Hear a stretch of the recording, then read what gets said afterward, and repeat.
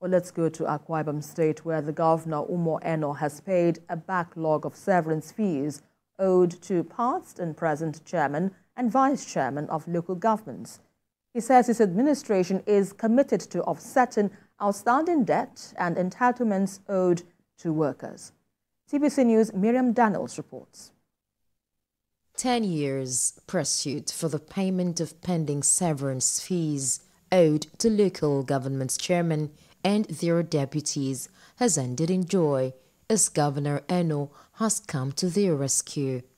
While addressing them at the chambers of the Ministry of Local Government and Chieftaincy Affairs, Governor Eno stated that not all of them will return as elected chairmen, but encouraged them to take it in good faith and assured of his kind gesture towards them. Please support the elections as we start from the ward, we build up to the chapter, then we go to the main Akisiek election. Do your best to support those that are coming in.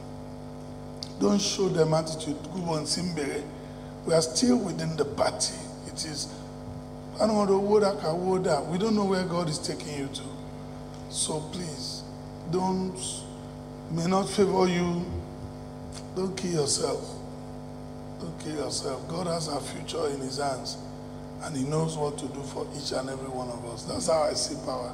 In a separate reaction, the Commissioner for Local Government and Chieftaincy Affairs commended the governor for a proactive governance approach. They're all very happy. In his quest to reduce to zero debts and entitlements owed people that have worked. You can see also his efforts in the area of gratuity to retirees.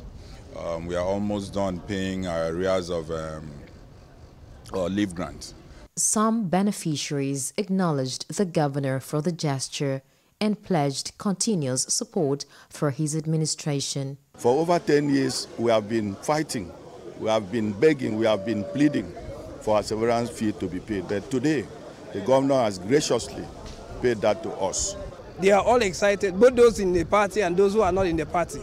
In fact, those who are not in the party have already expressed that for what he has done today, they are ready to support him come the next election. The beneficiaries believe the governor's gesture will have a positive impact on the outcome of the upcoming local government elections in the state. Miriam Daniels, TVC News, Uyo, Akwa Ibom State.